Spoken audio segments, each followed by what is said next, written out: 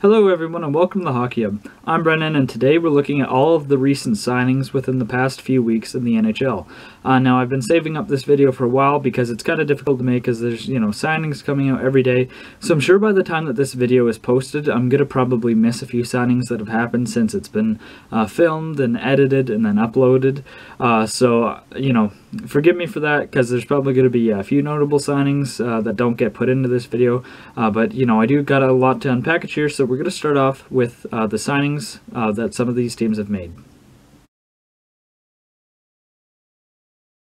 Now, starting off with the reason why I'm wearing this brand new Montreal Reverse Retro jersey is that the Michael Frolik has signed with the Montreal Canadiens. Now, I do think that this is a good pickup for the Montreal Canadiens. Michael Frolik is probably just a fourth liner or maybe a depth forward at this point, but I do think that this is more depth and good depth when it comes to the upcoming season. I think that, teams with a lot of depth are probably going to actually end up having good seasons because, we're going to see guys that get injured over a condensed schedule. We're going to see, positive COVID cases. That's going to take a lot of guys out of the lineup. So having good depth that can step in and can provide offense, and Frolik brings a good two-way game, is important as well. So I do like signing Frolik for the Montreal Canadiens.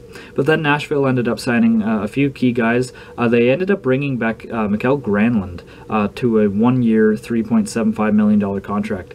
Now, I thought that this was kind of an interesting move for the Nashville Predators. I didn't think that they were going to end up bringing back Granlund since he really hasn't fit in well in Nashville at all. And I think that's kind of a result of the whole COVID landscape. Playing in Nashville is probably a more comfortable environment for Granlund since he has experience there, so it does make sense on some level why they chose to bring him back, and he does help fill a hole in their top six. Now, another forward that the Nashville Predators signed is Erik Haula. They signed him to a one-year, $1.75 million contract, and I think that that is a very good deal for the Nashville Predators. Haula is still a good, probably third-line center at this point in his career. He has struggled with injuries, but when he's healthy, he can provide some good offense along with a strong defensive game for a centerman. So I do think that that's a very good contract. There's no risk in it at all with just it being 1 year. So this is a very good contract and is probably one of the best signings of the free agency period. Connor Sheary has signed a one-year deal with the Washington Capitals for $750K. I think that this is another low-risk, high-reward contract. Sheary has been a good middle six forward for most of his career and probably slots in there in that third line in Washington. It helps out their forward depth and adds a little bit of a scoring boost, and I think that this is a very smart pickup for a team that's pretty close to the cap in the Washington Capitals. So I do think that that's a very good pickup for them. They also ended up signing Craig Anderson to a professional tryout. This came after the news that Henrik Lundqvist isn't going to be playing the upcoming season and is actually scheduled to have open heart surgery. So I do think that this makes a lot of sense for the Washington Capitals to bring in Craig Anderson on a PTO.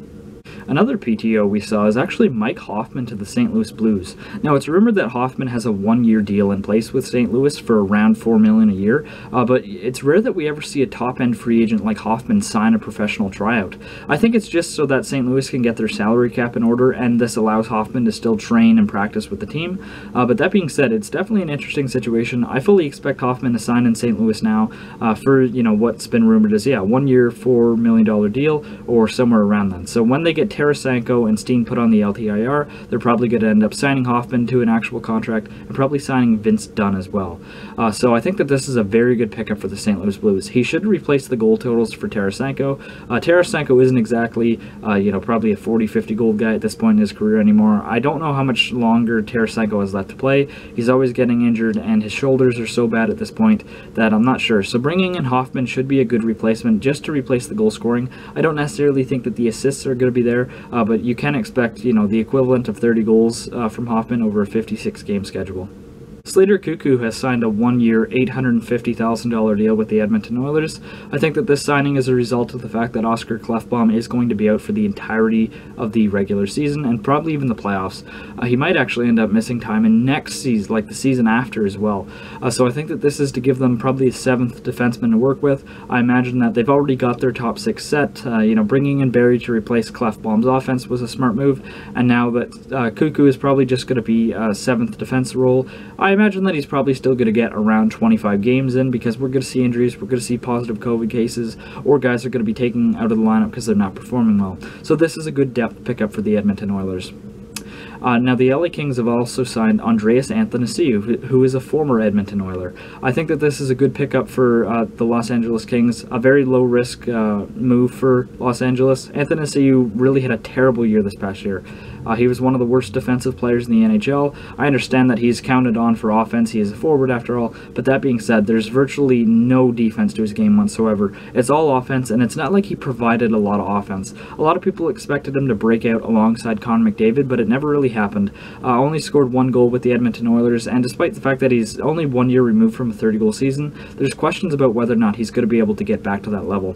I do think that he is a good fit for LA, though. He does definitely inject some youth and some speed into the lineup, which they desperately need right now, despite all their young prospects.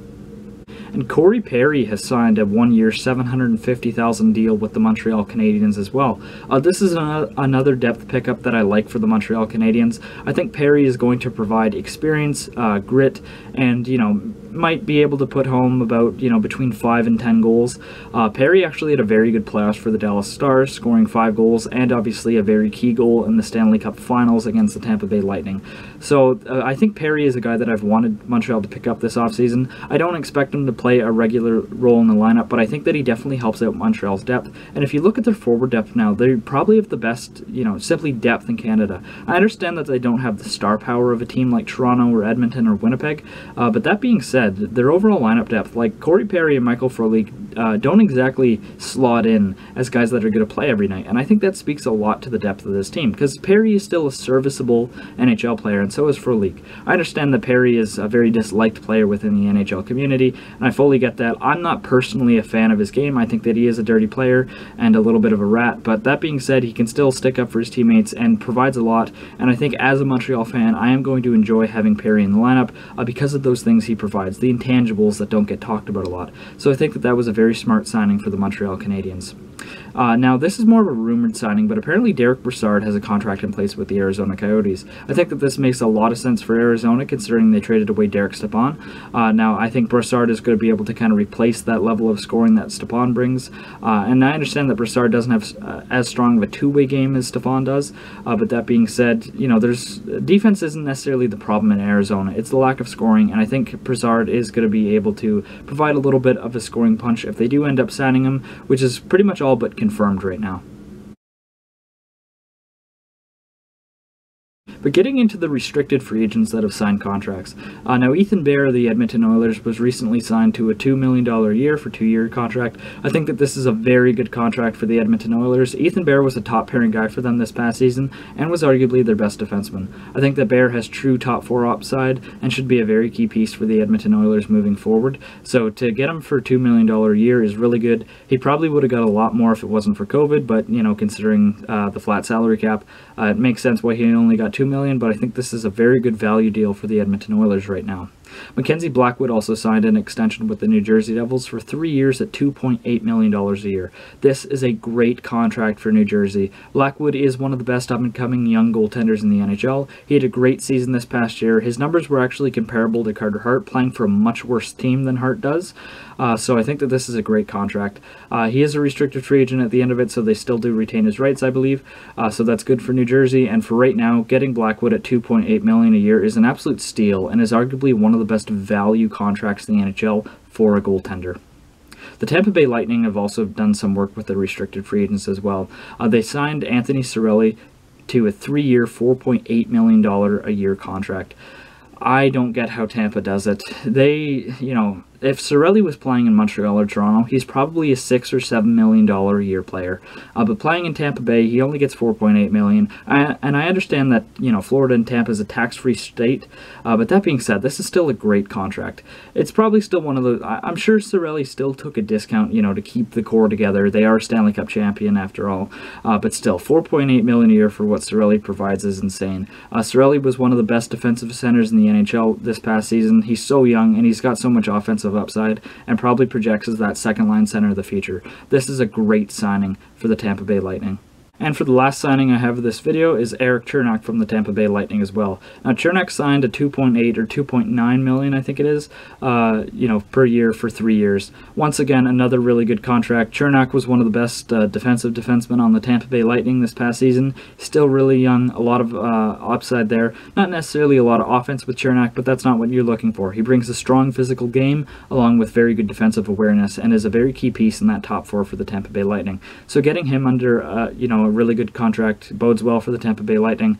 Obviously, they are kind of in cap hell right now, but with all the money that they're going to be able to put on the long-term injured reserve, they should actually be able to squeak under the cap, which is very impressive. Julien Brisebois has done a masterful job getting these guys signed and keeping this core together without having to give up a lot.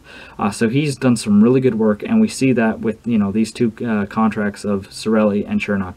There is still some restricted free agents sitting out there like Matthew Barzal and Pierre-Luc Dubois. I do expect those guys to sign soon. With my luck, they'll probably sign in between this video being made and uploaded, and I'll look like a fool for not talking about it. So this is kind of the disclaimer that if they get signed, at the time this video was made, they weren't signed yet. So I do expect those guys to get signed to contracts soon, though. Barzal and the Islanders are talking every day, but not necessarily a lot of traction, which is kind of concerning, but they do expect them to be there for training camp. And there is some unrestricted free agents still in the market as well. We're all kind of waiting to see what happens with Zdeno Chara, whether or not he comes back for another year, and if he does, it will probably be with the Boston Bruins. But there's still some good unrestricted free agent defensemen out there, like Sami Vatanen and Travis Hamonic. So expect a lot of these guys to get signed as the season kind of ramps up. We are heading towards training camps, and it's very exciting. But that does it for today's video. I appreciate you guys watching till the end. Please leave a like, comment, and subscribe if you haven't already, and I will see you guys later. Bye for now.